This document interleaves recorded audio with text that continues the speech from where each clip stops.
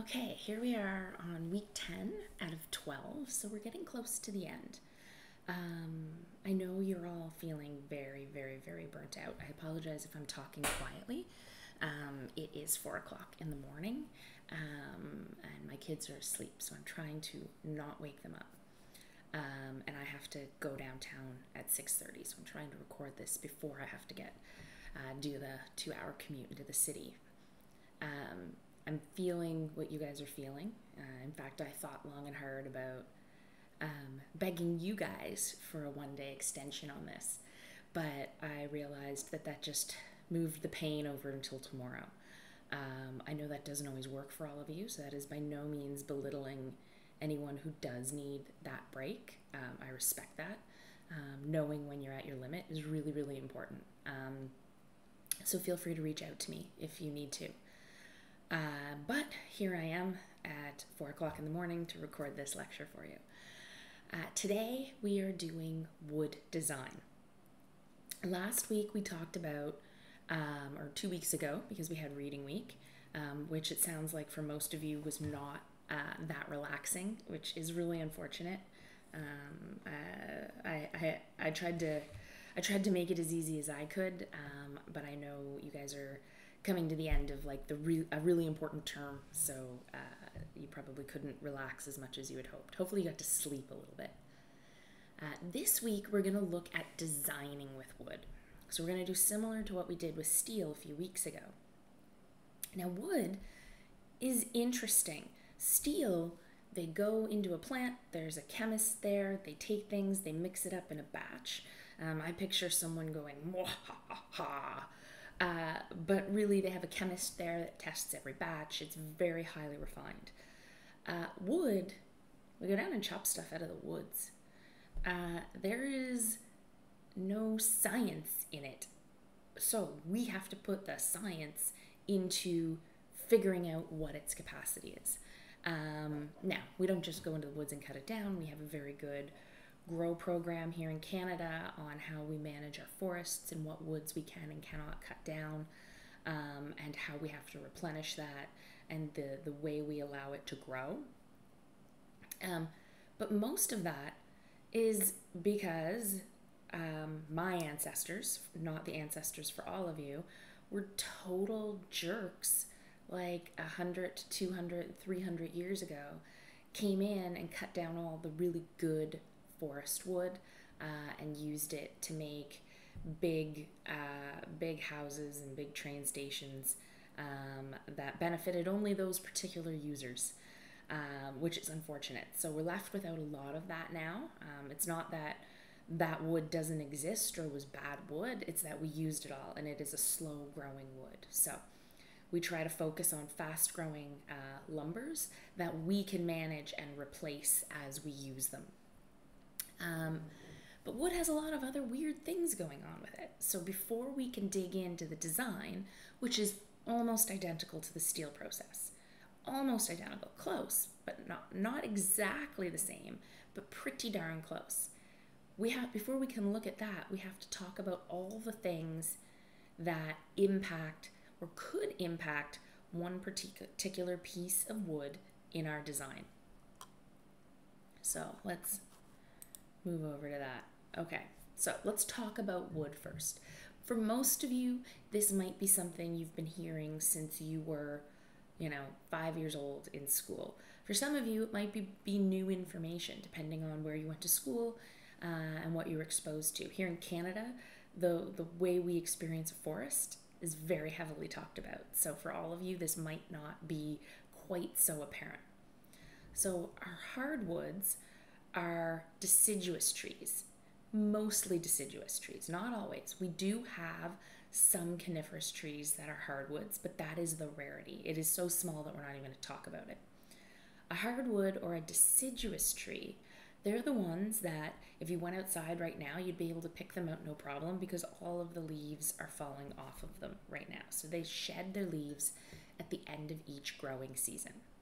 Softwoods, usually the coniferous trees, are the ones that instead of leaves, they're still leaves, but they're needle-like. So they usually have a cone instead of pods or seeds or anything else, they have a cone. So whether so usually you would talk about them as pine cones, or as my kids will say, pine corns.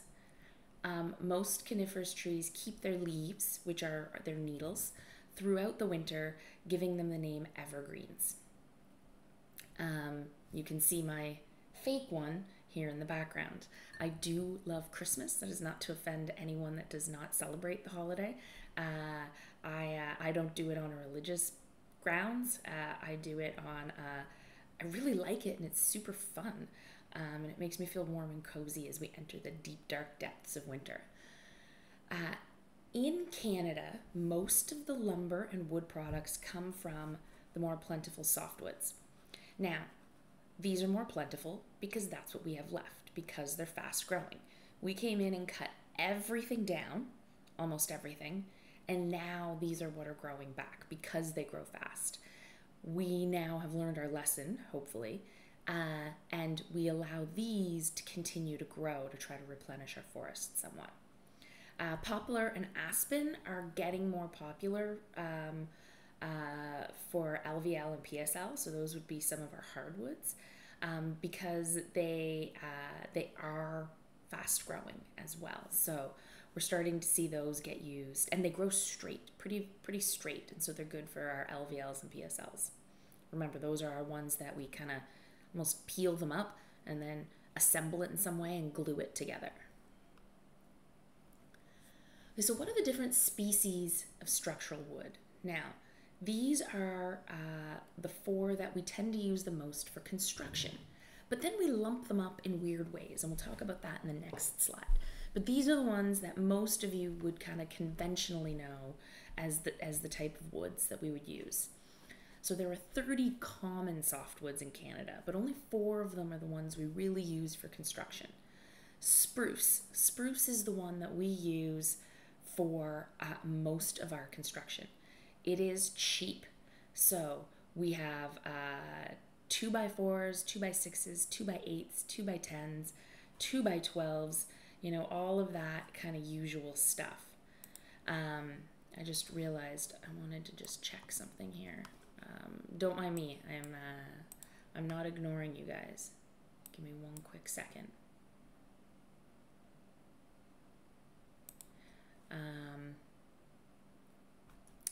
So spruce tends to be the most common one that we use for all of our structural members. So if you go to Home Depot, what you're buying is probably spruce. If you're building a deck, you're probably buying spruce, unless it's outside, and then maybe you're using cedar. Pine is really common for trim work. I'm going to throw you off in the next slide what I do with spruce and pine. But don't worry about that. We'll talk about that in the next slide. Cedar. Cedar is really common for decks and exterior applications. Cedar has some inherent protection properties. So if you've ever worked with cedar, it has a very distinctive smell. That smell was produced through evolution to help repel bugs and rot.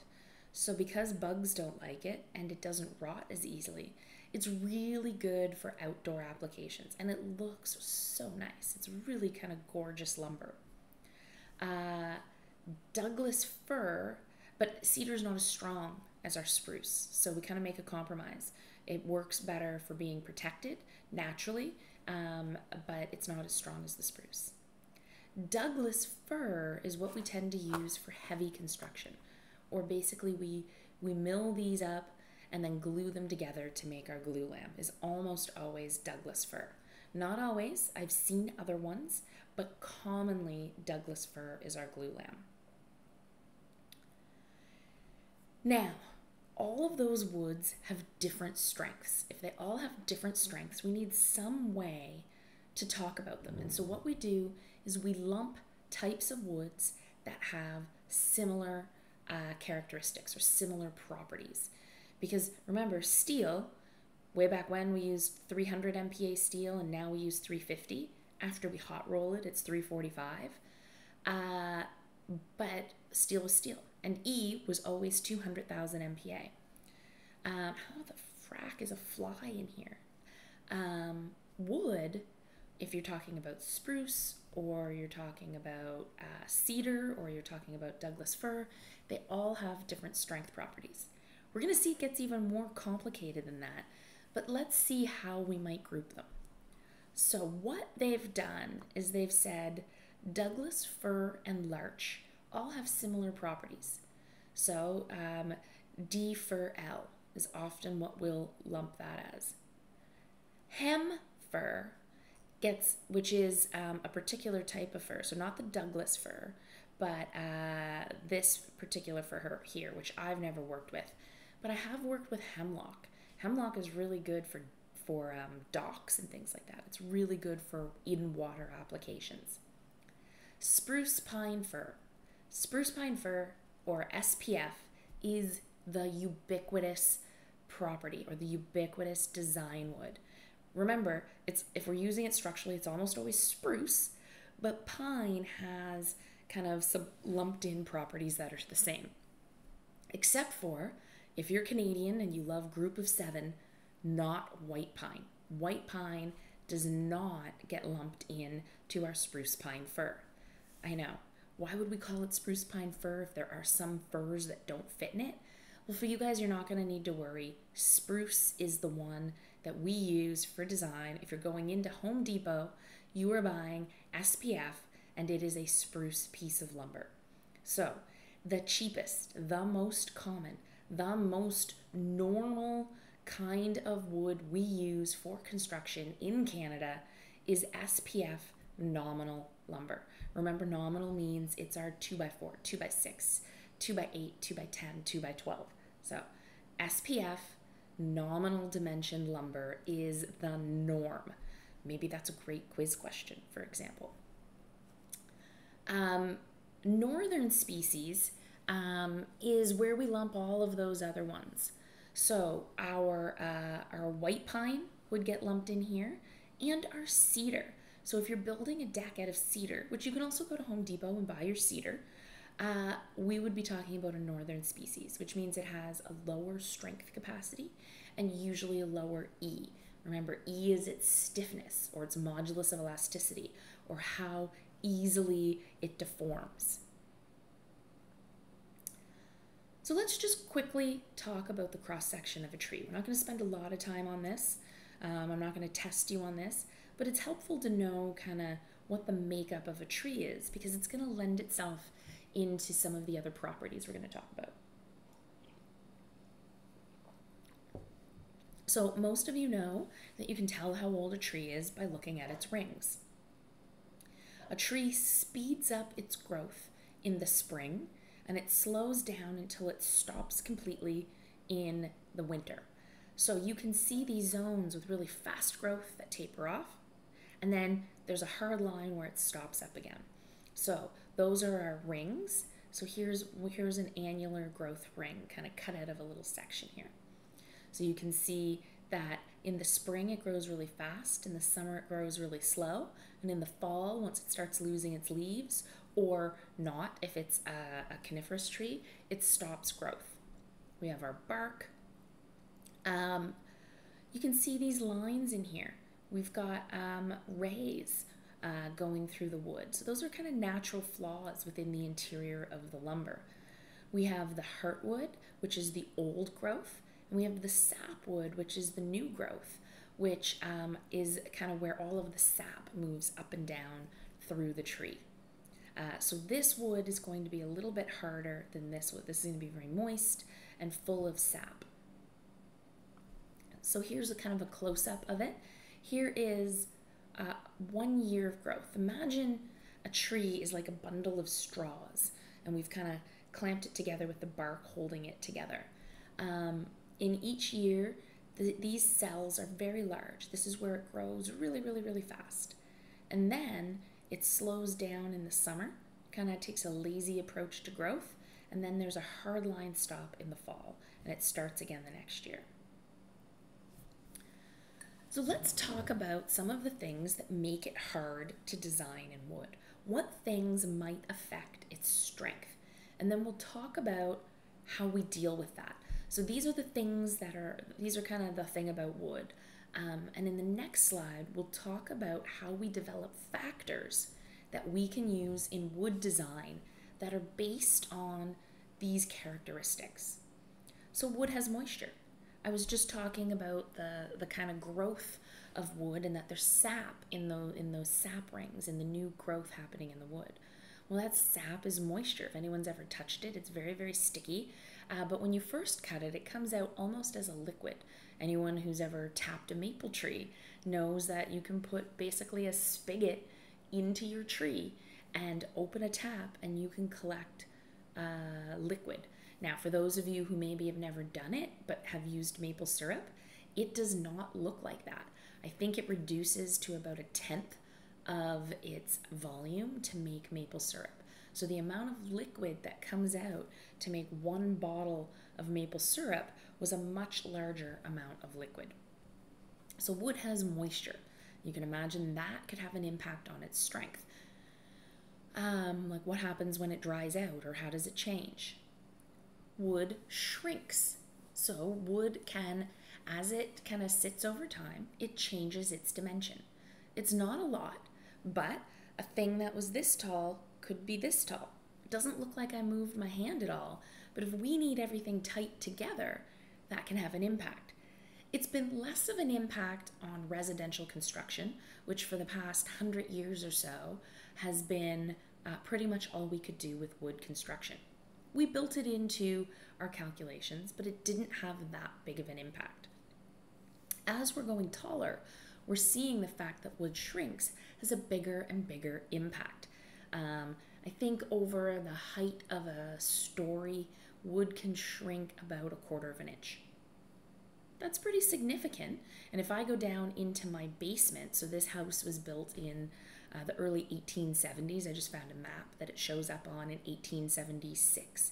So it was built previous to that. In the basement, you can see that there are posts that aren't connected to anything. The wood has shrunk, and the post now is a little bit loose because it doesn't fit tight anymore. So we've put in steel posts in the basement to kind of deal with that. But on, I don't know, say a 15-story, or let's even say a 10-story building, that 1/4 of an inch starts to become very significant. So that's like what, 2.5 inches over the building. If you have an elevator in there, your steel is not shrinking, and your building is, you're going to have a difference over at your door as the wood shrinks. So that is one of the problems that people are trying to solve in mass timber construction right now. Wood's not isotropic. So our steel was isotropic, and that's just a fancy way of saying it behaves the same in every direction. So if you bent it this way, or I said this way, or that way. No matter what way you bend it, or that way I should say, all 3 directions, it's going to behave the exact same. Or if you squashed it in all 3 directions, it's going to behave the exact same. Non-isotropic means it does not behave the same in each direction. Remember those cells that look like a bundle of straws? You can imagine if you squash it in this direction versus if you squash it in that direction, you're going to get very different behavior. Wood's not perfect. So remember those internal checks we could see in the wood, but also what happens when you cut your wood and there's a branch growing out of it. You end up with a knot there. So all of those things add imperfections to the piece of lumber.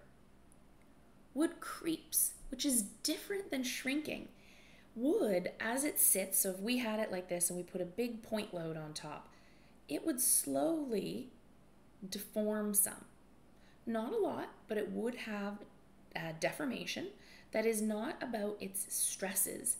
And if we took that load off, it would not rebound to its original shape. But it is not part of plastic behavior. It is about the fact that it creeps. So it's not due to stresses, it's due to creep, which is not the same thing. Wood rots. So, it can, in the right conditions, start to degrade. It can also get eaten by bugs. And the big one, wood burns. So, if you put it in the right conditions, wood can catch fire. It is combustible. We talked last week about how that doesn't mean it has a bad fire rating, but it does burn. It is combustible. So we can translate that into factors that we use when we design for wood. We actually have one extra factor that we're going to add in that's right here where we talk about buckling. We knew in steel that whether it's a column or a beam, we had to deal with buckling. So there was lateral stability where it tried to pop out sideways, or lateral torsional buckling when we bent it that the top tried to move to either side. So there's one factor right away we know we have to talk about. Let's talk about the others. Well, there's different types of wood. We know that there's like spruce and pine. So we need to figure out what species we're using. There's different grade categories. What we're doing with the wood gives it different properties, which you're thinking, what, why, how? But when they're cutting the wood and assigning it to different size groups, they are looking at it and making judgments based on what properties they think it has. And to do that, they lump it into a grade category. Don't worry, I'm going to walk you through this. The size. Now, as a piece of wood gets bigger and bigger and bigger, the flaws that it could have are harder and harder to see. So the bigger it is, we actually have a size factor that's reducing its capacity. If we have a small member, we can look at it. We know if there's a knot on that, or the fact that there's a knot hidden inside it is much smaller. You can imagine if we had a big piece of lumber like this and there was a massive flaw inside it like that, we wouldn't be able to see. But on a tiny little kind of 2x4, which is only about that big, we'd be able to see on its length if there was any major knots on it, giving us really good confidence in its capacity.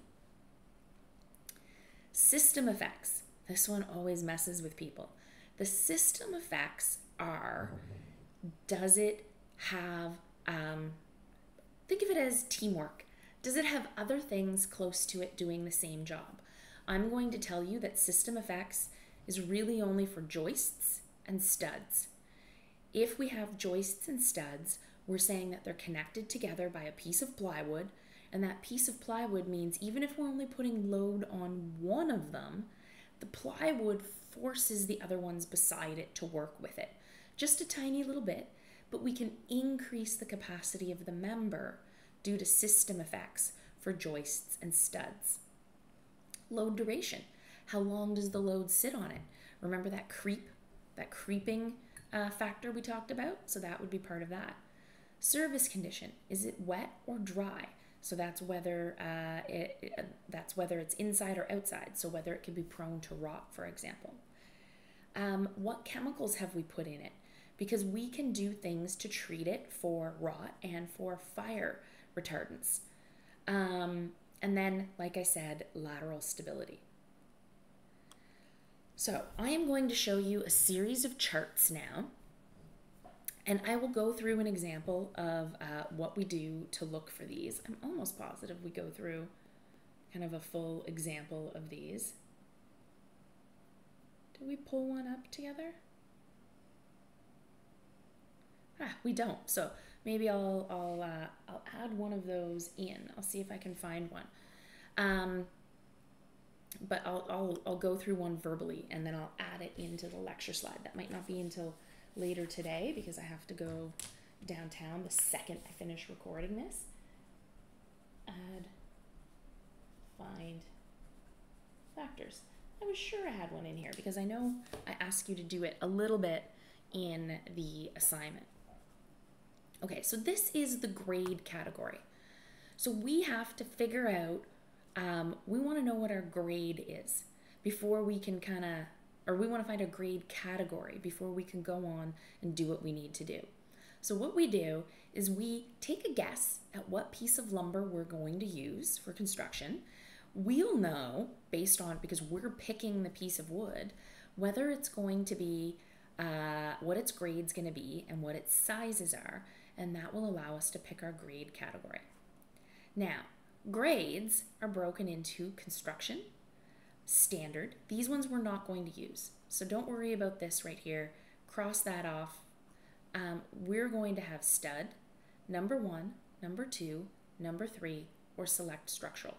Those are the ones we're going to use. I'm going to put a line through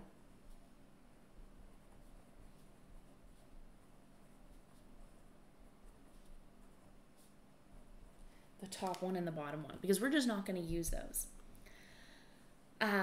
Once we pick whether, then we can figure out, is it a stud? Is it structural light framing? Is it a structural joist and plank, beam and stringer, or post and timber? Once we know that, we'll know what strength table to use. So the next 4 slides are all the tables that tell us what its strength and its modulus of elasticity are. So here's one for structural joist and planks, structural light framing, and stud grade categories of lumber.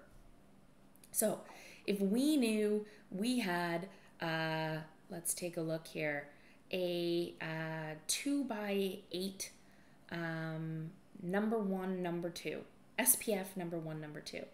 So so 2x8, it doesn't fit this category. This would be a 2x4.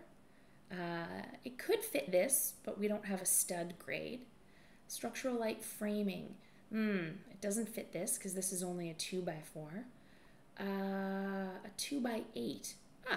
Well, its smaller dimension is 38. Its bigger dimension is 114 or more.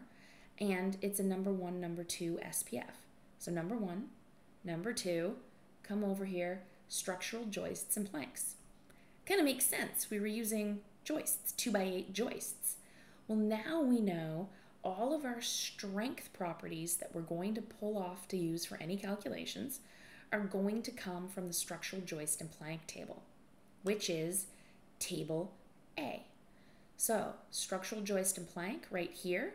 Now we knew we were using spruce pine fir, or SPF, number 1, number 2, and look at this.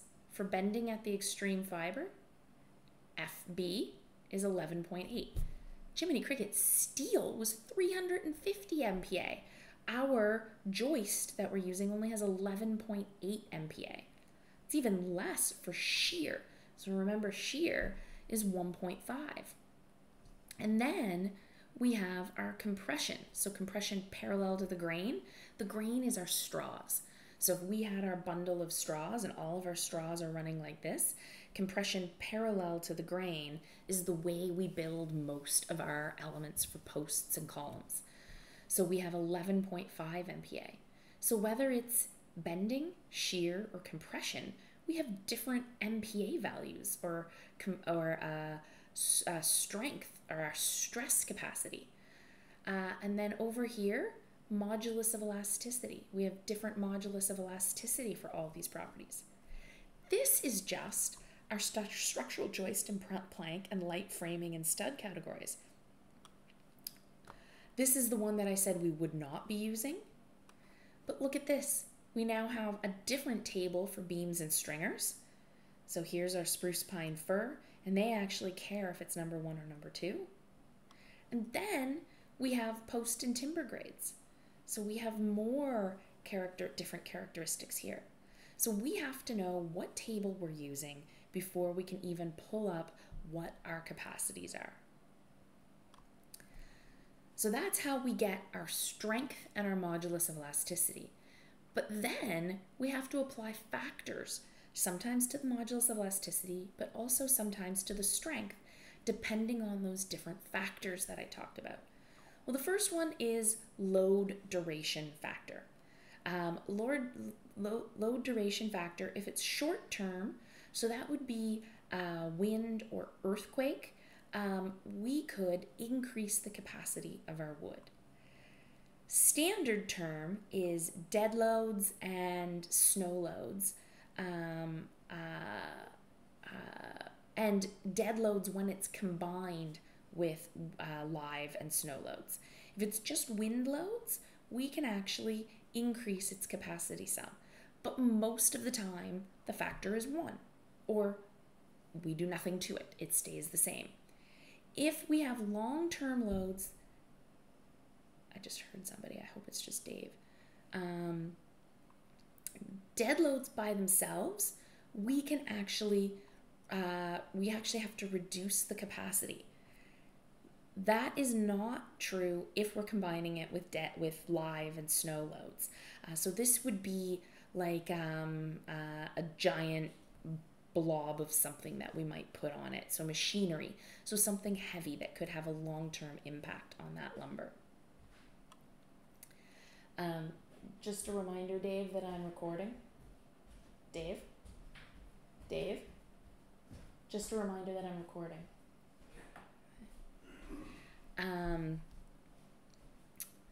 So the next one is the system factor. When in doubt, use 1. That does not mean use 0. That makes everything go to 0 or pretty darn close to 0. Don't use 0 if there's no system factor. Use 1. Now, remember I said don't even think about this if it's not a stud or a joist. And basically, if it's a stud or a joist, it's probably case 2. What we're saying is if we have plywood on the floor and a bunch of joists kind of going along like this, if you put all of your weight on only one joist, the plywood's going to come along for the ride and try to pull down the 2 joists right beside it. So you get a little bit of increase in its capacity because it has things so close to it doing the same job. So we get to increase its capacity just a little bit. Now, if you've got it, it's case 2. If you're building a normal house anywhere in Canada, it's case 2. Visually graded just means how did they determine that it is number 1, number 2, or select structural, or SS. That is how they grade most lumber in Canada. There are people that train and are specialists in looking at a piece of wood as it goes down a conveyor belt and going, that is select structural, which is the best. That is number 2. That's a stud grade.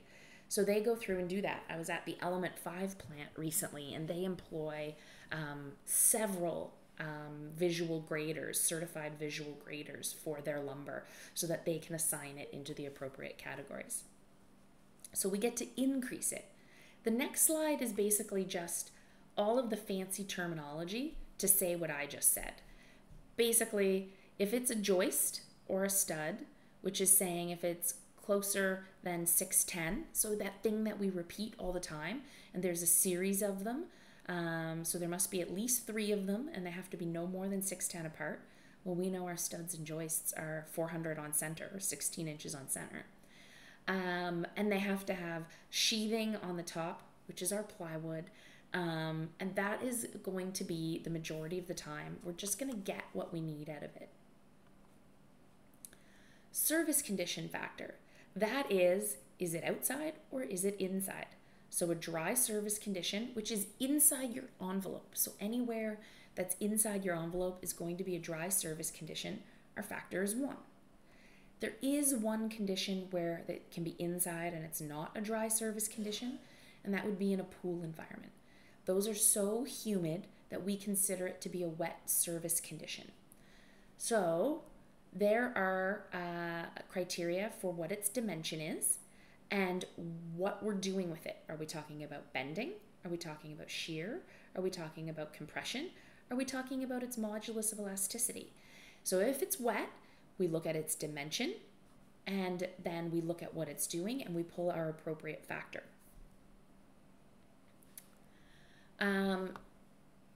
Treatment factor. Untreated lumber in a dry or wet service condition, the factor is 1. What we're talking about here is mostly pressure-treated lumber. So if anyone has ever built a deck that's not cedar, you've probably used pressure-treated lumber. So basically what they do is they take the wood, they put it in a vault or a bin full of a preservative that protects the wood from rot. It used to be this kind of green stuff that looked really yucky and was a little tiny bit toxic. What they do now is actually and that was usually copper based. The one they do now, I believe, is brass based. Anyway, if you look at pressure treat lumber now, it's a light brown and it actually looks very comparable to cedar, but you used to be able to recognize it due to its bright greenness. I usually can't distinguish it in situ from cedar now. The only way I can tell is that the pressure treated lumber is usually not as good a quality. So it's usually a number 1 or a number 2, and on the low end of the number 1, number 2. And your cedars often look a lot better. So even if it's pressure treated and it's not incised, it doesn't really affect its capacity. What they're talking about is, so what they do is they push that under pressure, they kind of force that liquid into the lumber. I'm going to draw a little kind of diagram for you here, and I'll hold it up for you. So if that, will it focus? If that is the cross section of our lumber, when they pressure treat it,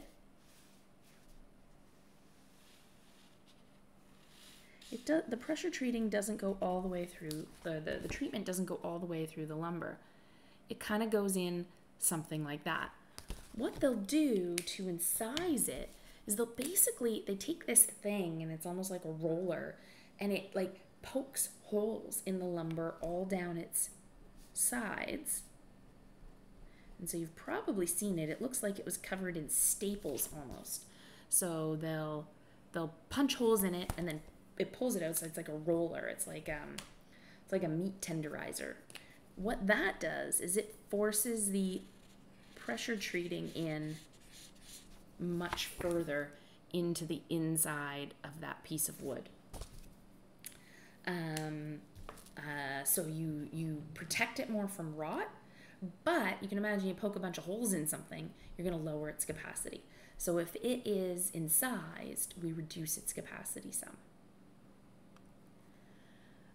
Size factor. So remember I said if it's a small piece of lumber, like a 2 by 4, and we're using it in bending, well, we get to increase its capacity because we can look down the length of that piece of lumber and it would be very obvious if there was a flaw in it, because we can see all of its sides very easy. There's not much hidden inside that piece of lumber.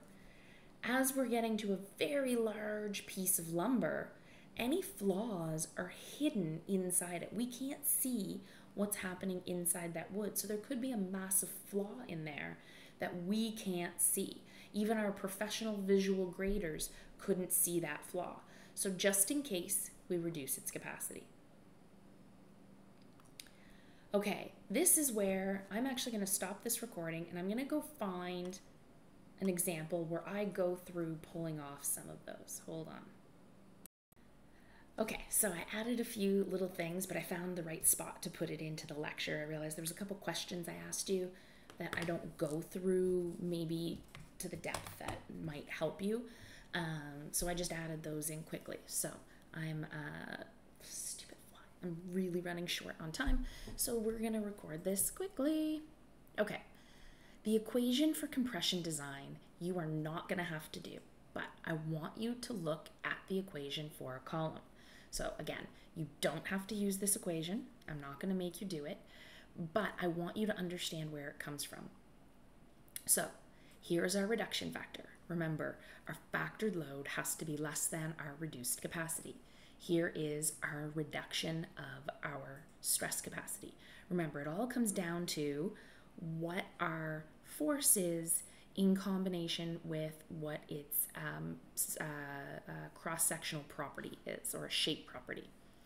So, times our reduction factor. So here's our reduction factor. Capital FC. Now, this is talking about our stress. This is where we're discussing stress. And what they're saying here is Capital FC is when we take our lowercase fc, which is the stress capacity of our particular type of lumber, multiplied by these factors that we talked about.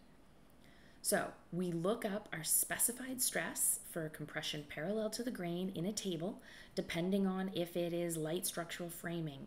Is it a post? Is it a beam? And we have to look at that table that tells us its classification for that. And then we can pull off what lowercase fc is. And then we have to look at all our factors. And then we can modify our strength capacity by those modifiers, or by those factors. And then look at this. We have our cross-sectional property area for this one because it's compression.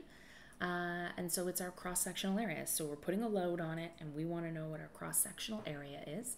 So it's B times D. That's the normal thing for a rectangle. And then look at this. We have a size factor in here. Look, the size factor didn't go into our strength. It didn't impact our strength, but it does impact its tendency to have different behavior. And then KC. KC is a weird one, but look at the equation for KC. It's 1 plus a bunch of stuff with a to the power of negative something. This looks just like that lambda part of our steel equation. Basically, this is how slender it is. This classifies how slender our element is. Remember in steel, when it was really short, it was all about the compressive load. When it was really tall, it was all about buckling. And when it was somewhere in between, it was a little bit of both. So we're seeing the same thing here. When it's really short, this KC is not going to have any impact on our design. When it's really tall, KC is going to be the entirety of the design. When it's somewhere in between, it'll be a range in there. Now, again, we're not gonna do any of these calculations, but I just wanted to show you this. Let's take a look at the wood equation and the steel equation. So look at this. We have PR. Now, PR is just another way to say CR. Why in wood we use a different one? Who knows? Sometimes even in other calculations, I'll use PR to talk about my compressive load. So they both have their reduction factor. They both have their stress. They both have their cross-sectional area. And then this has the factors for size and buckling. And this has the factor for buckling. And then embedded in this is all of those factors that can impact wood. So let's just break that down and think about what that means. For both of these, we have our reduction factor times our stress capacity, which remember, that's the maximum stress we'll let this see. Steel, it was when it started to yield. In wood, wood is brittle, so it's just the maximum stress we want it to see, otherwise it'll fail, times the area. And then we have some things for buckling and whether it's wood or not. But the fundamental components of the equation are identical here. So here is that same graph that I showed you for the steel one. If it is a really short element, purple is its compressive strength capacity. Remember, it doesn't change. It's independent of the length of the member. So when it's really short, it is what governs the design. When it's really tall, we start to be taken over by buckling. When it's really short, buckling doesn't impact its behavior. So in that range between being really short and really tall, where it's totally governed by buckling, we have some combination of those two affecting its strength. So let's determine the stress of an 89 by 89 wood post that's 2.6 meters long in an interior environment. The wood is SPF number 2 untreated. Then let's use the load tables to determine its capacity. So we just want to know what the stress is first, the stress capacity, and then we'll look up the actual capacity once we've added in all of our other elements. So we have a post, it's 89 by 89, and we know it's SPF number 2, and it's untreated, and it's an interior environment. So let's go back to our tables. Let's go way back here. Okay, so I've added in the red lines just to say we're not even going to talk about those ones. So we know it's an SPF number 2. Okay, well, that cuts this out, so it's not a stud. It could be this category because we've got a number 2. Our smaller dimension is 89. Our larger dimension is 89. Perfect. Structural light framing. We get to use that. Let's just take a look. Could it have been post and timber? Because look, it's got a number 2 in its grade, so we could use that. But look, the smaller dimension needed to be at least 114. So we couldn't have used this because we're 89 by 89. So it looks like the structural light framing is our grade category. And that tells us what table we can use to pull off our FC. So spruce pine fir, because they said it was SPF, they said it was number 2, so we get to use the number 1, number 2 category. And we are talking about compression parallel to the grain. Our lowercase fc is 11.5 MPa. So look, lowercase fc, MPa. We've got 11.5. Remember our steel, 350. If it was a hot rolled section, 345. So let's see what our factors are on our strength. So remember, when we modify our lowercase fc, it's KD, KH, KS, and KT. Let's take a look what those would be. Okay, so KD. There's nothing that told us that there was anything weird going on it. And it might have wind loads on it, but this seems to be just a regular old normal post. If we had, I wouldn't expect you to guess at these things. These are things I would tell you that would be pushing the envelope. So if you heard me say wind load on something, well, maybe you want to look at this duration factor. If I said it's carrying heavy machinery sitting on it, well, maybe you'd want to look at this load duration factor. Otherwise, it's going to be standard term, which means live loads and snow loads in combination with dead load. So, KD, 1. System factor. It's a post. It's not a stud. It's not a joist. It is not part of a system. So, we're not even going to look at the system factor case for this, which means we have a KH of 1.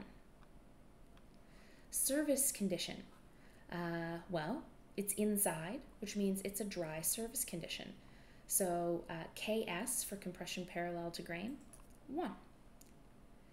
And then treatment factor, they said it was untreated lumber, 1. Size factor isn't part of this equation. So look, capital FC is just KD, KH, KS, and KT. So let's take a look. Where did here we are. They're just in the wrong order. I'll change those around. So here is all of those things we just pulled off of the tables. So 11.5 times 1 times 1 times 1 times 1, 11.5 MPa. So we can figure out what stress we get to use in calculating the compressive resistance of that post. Let's take a look at the load tables and see what we can get. Now, like most things I show you guys, I show you a big, long, complicated way, and then I give you a bunch of tables that can help you out. So, let's go to our, I'll hide the answers for the quiz. Our compression member table here. Okay, let's go through. Let's take a look actually. Does it have stud walls and posts? So that's where we want to be. We were talking about posts. Page 97. Let's go to, well, this isn't that long, so this is just a portion of it. Let's see what we're at page 30. What page is this? Let's go to 10. Page 100. So here's the description of stud walls and posts. They go through some examples. So if anybody wants more practice, there's more examples in here. Let's,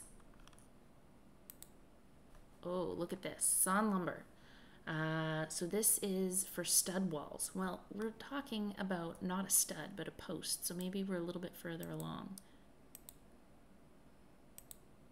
Ah, posts. Here we are. Okay. Wait. Oh, look, it's only one tiny little table. So posts, 89 by 89. We know we had SPF number 2. Our column is 2.6 meters tall, so somewhere between 2.5 and 3. So let's take a look. We're going to interpolate between these two. So we are going to have to pull off both the 2.5 and the 3 meters long. So remember, as it gets taller, it has a tendency to buckle. So we've got 45.7 and 38.2 and 26.6 because it's number 1, number 2. Let's come back to our slides here. So here's that same table that we've just looked off. So those have been posted to Quercus for you. So here I've made the note that PR is just another way to write CR. It's our 89 by 89 post. SPF number 1, number 2. Here's our 2.5 and our 3, our 3.8, our 38.2 kilonewtons and our 26.6 kilonewtons. And here we are. So from the tables, we know at 2.5 meters what its capacity is, and at 3 meters what its capacity is. We can linearly interpolate between those two. So for a 2.6 meter tall post, CR is 35.9 kilonewtons. So all I've done is interpolate there. Some people like to draw a triangle. However it works for you, we just need to calculate the compressive resistance at that height. Okay, bending. Same as the compression, you're not going to have to do this equation, but you have to know where these things come from. But look at this. We've got our material reduction factor is 0.9. FB, capital FB, that's the bending strength that incorporates factors. Well, here's how we calculate that. Very similar to how we did it for a column or a post. The duration factor, the system factor, the service treatment factor, and then the treatment factor. Look at this. S is our elastic section modulus. Do you remember we did the one for a rectangle, and for a rectangle it is BD squared divided by 6. So this is only elastic. We don't have plastic, so we don't have to worry about Z. We have the size factor in bending and the lateral restraint factor. So I've pulled those kind of out a little bit because it's not part of figuring out the strength of the material, but applied to the behavior of the element. Shear. Okay.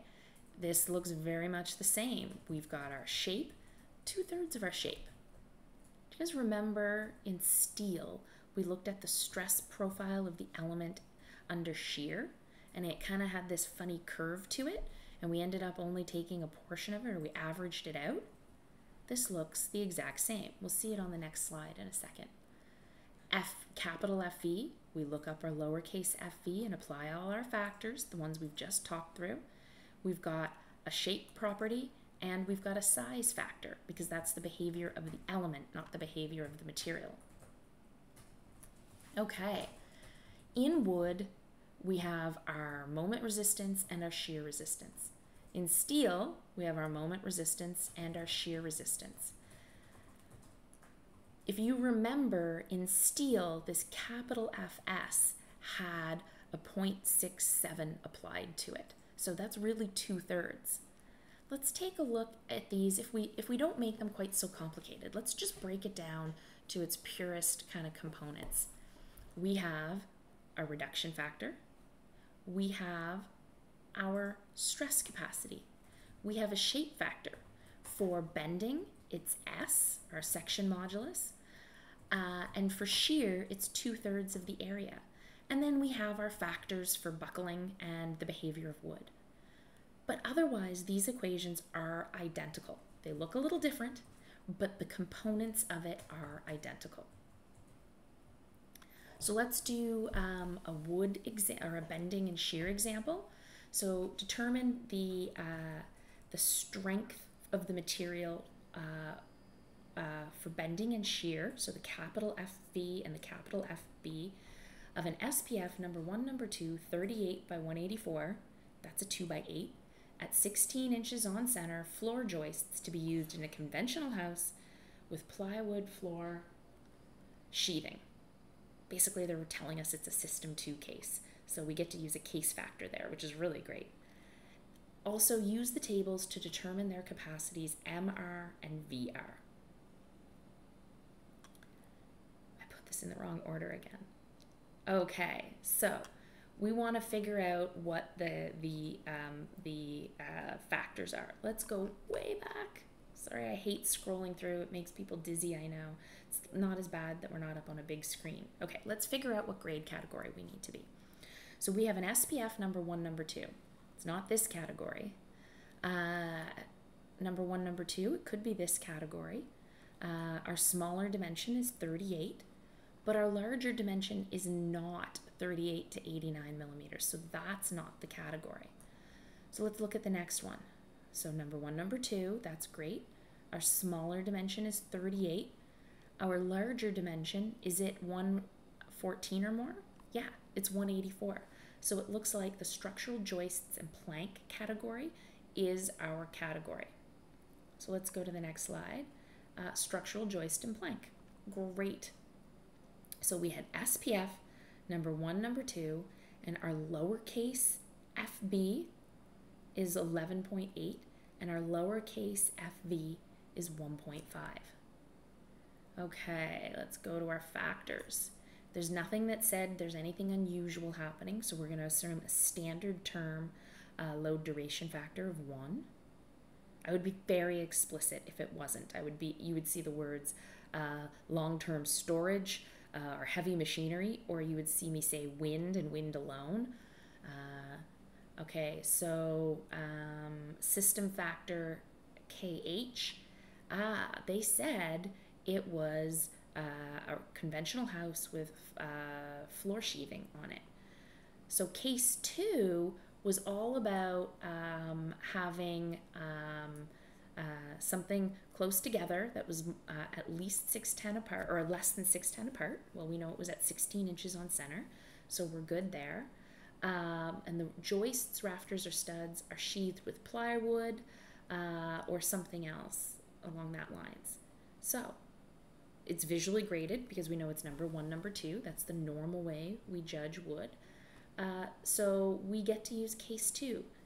Bending, our KH is 1.4, and for shear, our KH is 1.4. Great. Service conditions, it's inside, so it's a dry service condition. So KS for bending and KS for shear, both 1. Treatment factor, they're inside, there's no reason we'd treat them. So they'd be untreated with a 1. The size factor is about the behavior of the element, not the behavior of the material, so it's not part of the strength modification. So let's go back and look at, all right, so here we are. We have our equation for FB and our equation for FV. We've looked up all of these things. We've looked up the lowercase FB and FV, and we looked up our factors, and so we can multiply them out here. Look, because it's a system, FB increases from 11.8 to 16.5, and our shear capacity for strength increases from 1.5 to 2.1. So we get a pretty big increase by these being in a system. They also told us we should use the tables to determine MR and VR. So I've gone to the PDF and pulled up the tables that are appropriate. So we have 2 by 8 SPF number 1, number 2, system 2 case. Oh, well, I did embed those tables. They're just in the wrong order. Look at this. The length has nothing to do with it. We have number 1, number 2, SPF, 38 by 184 for, there's a single member, which means it's not part of a case, or a system case 2. So look at that. MR is 3.83 and VR is 10.6. I'll rearrange the order of these slides to make it flow a little better here. And so there we've looked up what those values are. Okay, let's do one quick calculation. I think I've got time for that before I have to get kids' lunches made before I pack up before the sitter gets here at 6:30. Okay, I'm just gonna scroll through and see. Yeah, okay, all right. All right, so let's switch this to point downwards. Is it gonna be really badly shadowed? That's better, isn't it? Yeah. Okay. All right, so we're designing a wood canopy for an existing building in Brampton. The height of the canopy is to be 4 meters. Snow loads listed. The dead loads listed. The architect wants Douglas fir members. Does this look familiar? Does this not look exactly like the one we did when it was steel? So we have a lot of the same parameters here. So the first thing they want for the corner posts, what size do we get from sizing guidelines? Does a 140 by 140 Douglas fir number 2 work? And is there anything else we should consider? And what's the best square column we could use? Remembering, if we've met all of the other criteria, we want the cheapest one. So let's bring this up here, and I've got my handy markers here. All right.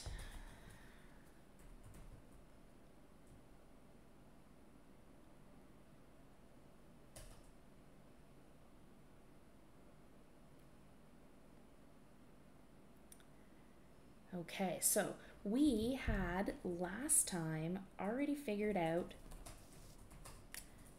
that, actually, you know what? I might not even do this by hand. We already did all the hard part to a few. Oh, that's not what I wanted to do, is it?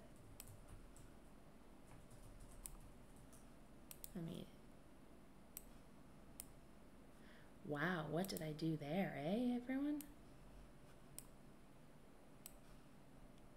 That was bonkers. Okay, sorry, folks.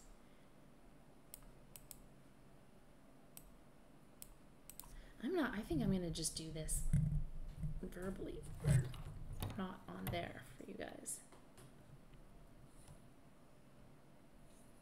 Okay. So we'd already, I'm gonna skip forward just a little bit and show you that we had already figured out a lot of this. We had already figured out what the load on the column was. So none of that's changed. The load applied to the system is the same. The tributary area is the same, meaning that the load times the tributary area, or our compressive force, our factored compressive force, is still 23.3. We're now just looking at a wood post instead of a steel post. The architect has said, you know what, we want to explore this as a wood design. The interior of the building is wood. We want to match that. Why put on a steel canopy if we've got a wood interior? So first thing was sizing guidelines. We learned last week that for a wood post, a good dimension, the minimum dimension is h divided by 30. So it says it's 4 meters tall. So 4 meters divided by 30 gives us 133.33 millimeters. We saw that out of the wood member sizes, I had told you that a 6x6 was something reasonable that we could use as a post, which is a 140 by 140. Remember, it's not the full dimension. A 6x6 is actually 5.5 by 5.5, or a 140 by 140. So that would be what our sizing guideline tells us. Let's look in our wood post tables and see what the compressive resistance, they've asked us would a 140 by 140 work.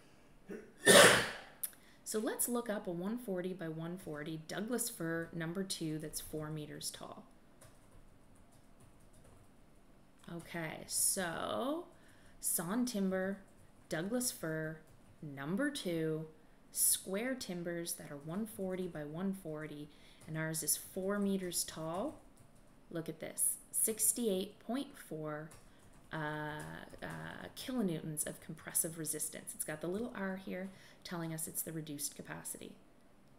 So we know that 68.4 is greater than 23.3, so it works. They asked us to think about anything else that might impact this. It's outside. So, you know, if it's outside, we know we have a wetness factor that we have to deal with. So our CR should be less than 68.4, but we have a lot of extra capacity there. So it looks like maybe it's not too bad. So we know it reduces a little bit because it's outside, but if you remember the range of those factors, it was like the lowest one I think was 89%. So we're more than double the capacity here. The other one they said was at least check and see, is there a better member? Now, we know that we have to worry about that wet component. So here's the dry service condition. Let's just take a look. It would want to be smaller, so the only thing smaller is an 89 by 89 post, and we're 4 meters tall. A number 1, number 2 does not work, and even select structural, which is our highest grade capacity, doesn't work. So it seems like there isn't a better option. Even without reducing this for the fact that it's outside in a wet condition, it doesn't work. This CR is not greater than our CF, so it is not a contender. It doesn't work. So it seems like the best post was our 140 by 140, or a 6 by 6 Douglas fir post. So that's been summarized right here. That was pretty easy. We did one tiny little calculation because we had already done so much of the work 3 weeks ago. All right, if you remember in the steel design, we did the same thing when we talked about the shear and the bending. So what's that? So they're saying for the beam spanning post to post using solid Douglas fir, what could we use? So they say, what size do we get from sizing guidelines? They've asked us explicitly, does a 140 by 343 Douglas fir number 1 work? Again, is there anything we should consider? Probably the fact that it's outside and in a wet environment. What is the best Douglas fir beam? Remembering that we like cheap, which means if all things are already satisfied, the smallest member is probably going to be the cheapest member, or the lightest member is going to be the cheapest. And for wood, it's easy to tell that the smallest is the least amount of material. Steel, it's harder to tell. That's why we include the weight in the naming component of our W sections. Okay, let's go to my table here.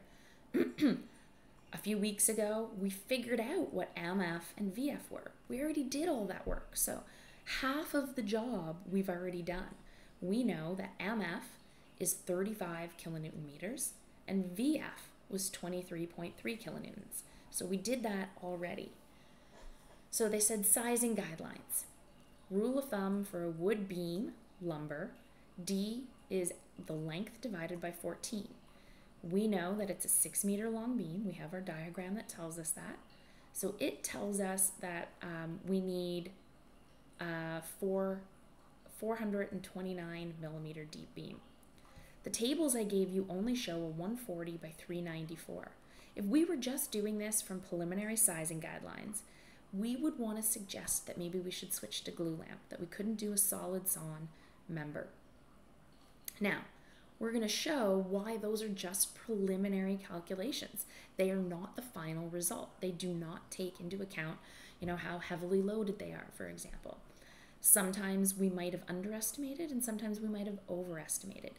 But in the early stages, it's not a bad idea to be like, hey, we should be really cautious here. We don't want to get ourselves into a bit of a pickle.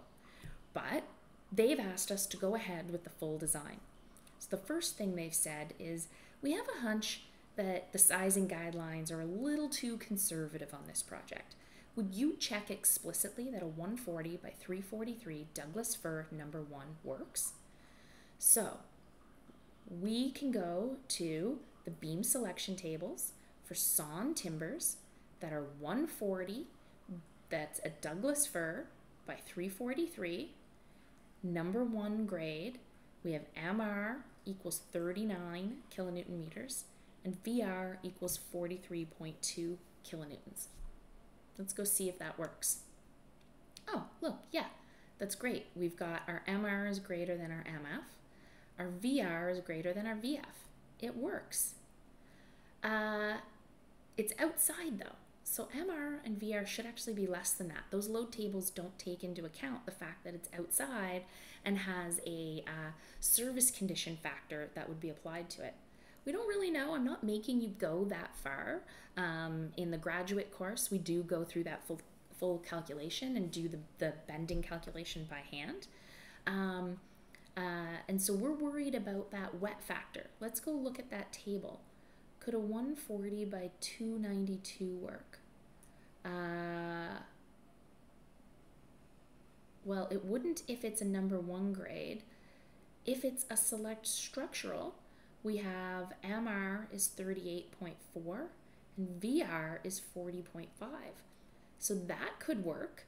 So we are still greater than, so it could be a 140 by 292 Douglas fir select structural.